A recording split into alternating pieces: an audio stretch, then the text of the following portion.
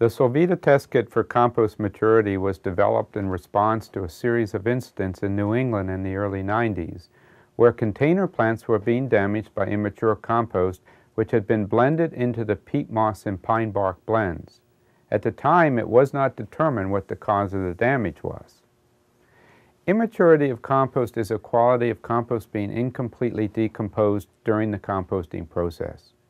This is indicated by continued heating and high carbon dioxide respiration. These traits can harm plants when high rates of compost are being used, especially in container mixes, where the percentage inclusion of compost may be as high as 30%.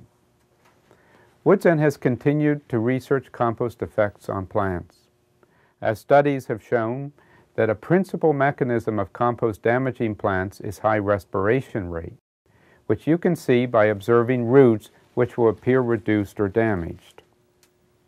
This plant has significantly reduced root growth, and this plant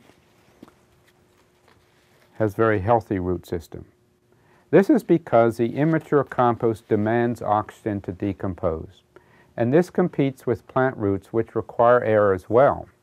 It turns out that measuring the volumetric respiration of the compost, which is the basis of the Solvita test, enables you to guard against this problem.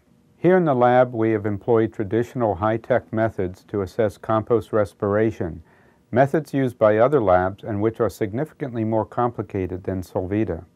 For example, here's a titration apparatus that is very commonly used to measure CO2 respiration.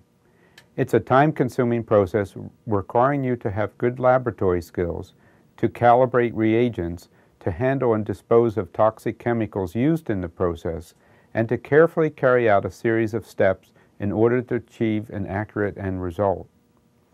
Here's another more high-tech test Europeans favor, called oxytop, which measures pressure produced by active immature compost and which relates directly to oxygen consumption. We use it if we want to perform an uninterrupted 3-day test, since it takes a while to set up and it must adjust to barometric pressure. The results are electronically recorded by a remote reader, and with this you can spot composts that are demanding a lot of oxygen. Here's the most well-known procedure called the Dewar self-heating test. This tells the completeness of composting by measuring the residual heating when compost is placed inside a laboratory Dewar flask, essentially a high-tech thermos. This is a slow test requiring many days at a controlled room temperature. The end result is the maximum temperature attained during the test and recorded on a probe.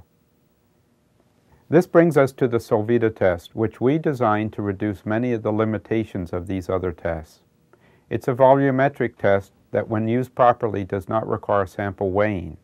The chemistry has been pre-calibrated on test probes designed to absorb either carbon dioxide or ammonia, the two most significant emissions of active compost. These test probes are inserted into the sample and record the results from a 4-hour period of time. The change in color of the probes obeys a chemistry law, and this is proportional to the concentration of the molecules of carbon dioxide and ammonia in the sample. In this way, Solvita provides an accurate and inexpensive means to measure stability and maturity relatively quickly in any compost product.